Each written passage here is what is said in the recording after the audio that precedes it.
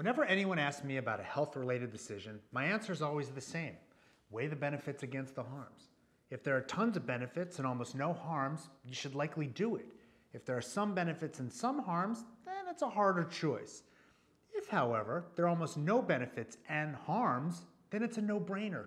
Don't do it. But more often than you'd think, we're doing stuff in that last category. A recent example is the use of antibacterial soaps. That's the topic of this week's Healthcare Triage.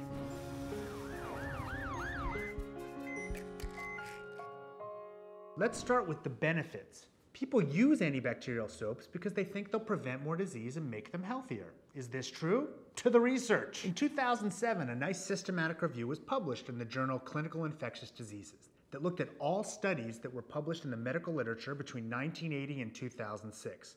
27 of them met the criteria for this review. 4 of them were community-based randomized controlled trials. These studies included children, and they all had outcomes we should care about, like cough, fever, diarrhea, and skin infections. And, wait for it, the use of antibacterial soap did nothing to prevent anyone from getting these illnesses above the use of plain old soap. This is what we call effectiveness, which is a term that describes how well things work in the real world. 9 other studies looked at efficacy, which is a term that's used to describe how well things work in ideal conditions, like the lab. These studies measured how many bacteria were on people's hands, both before and after using antibacterial soap or plain old soap. Some of them, not all, did find that bacterial counts were reduced with antibacterial soap. All of them studied soaps with higher antibacterial content than is normally available. Some of them required participants to wash their hands multiple times. A couple required them to wash their hands for at least 30 seconds, and one found that the reduction in bacteria was only seen after getting people to wash their hands 18 times a day for 30 seconds each for 5 consecutive days. No one does that! The antibacterial industry will dispute this. They sometimes point to a meta-analysis published in the Journal of Food Protection in 2011. They found 25 different studies, which had a whopping 374 observations included in them. Can you tell I'm unimpressed? Most of these studies had fewer than 15 participants. The outcome in them was, again, the number of bacterial colonies on people's hands. You have to remember that here, in the real world, most communicable diseases are due to viruses, not bacteria. So all this laboratory focus on bacteria count seems beside the point. And out here in the real world, it turns out that antibacterial soaps don't prevent you from getting disease or keep you healthy. So overall, no real benefits. Now let's look at the harms. That 2007 systematic review found 11 studies examining how antibacterial soaps affected emerging resistance in bacteria.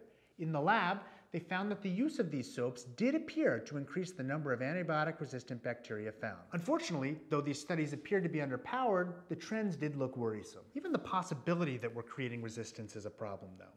We can't conclusively say it's happening because of these studies, but it's such an issue that you need a really good reason to risk it. There are animal studies that show risks of antibacterial ingredients interfering with the endocrine system. None in humans, though. But there are studies in humans that have found an association between the use of antibacterial ingredients and allergies and hay fever. The stuff gets into our water and horrifyingly into animals in the water too. So what we have here is almost no evidence that these things do what they're supposed to, prevent communicable illnesses. We have some evidence, or at least concerns, that they do harm. When something has no benefit and even potential harm, you don't do it. That's what's going on here. That's why the FDA recently moved to change its policy to require manufacturers to prove that antibacterial components work and are safe if they want to keep using them. That's not likely to occur. As a side note, the FDA first proposed removing antibacterial components in 1978. It only took them this long to act on it. This isn't to say that good hand hygiene isn't important. A systematic review published in the American Journal of Public Health found that teaching people about hand hygiene and getting them to wash their hands significantly reduced the risk of getting a gastrointestinal or respiratory illness. Hand washing works. They also found that using antibacterial soap didn't do much at all above plain old soap. Antibacterial soaps, no benefit, potential or real harm. No brainer, stop using them. This episode of Healthcare Triage is supported by Audible.com, a leading provider of premium digital spoken audio information and entertainment on the internet. Audible.com allows users to choose the audio versions of their favorite books with a library of over 150,000 titles. We recommend Everything Bad is Good for You by Steven Johnson. It fits very well with our episode on how the sky isn't falling. You can download a free audio version of Everything Bad is Good for You or another of your choice at audible.com/triage.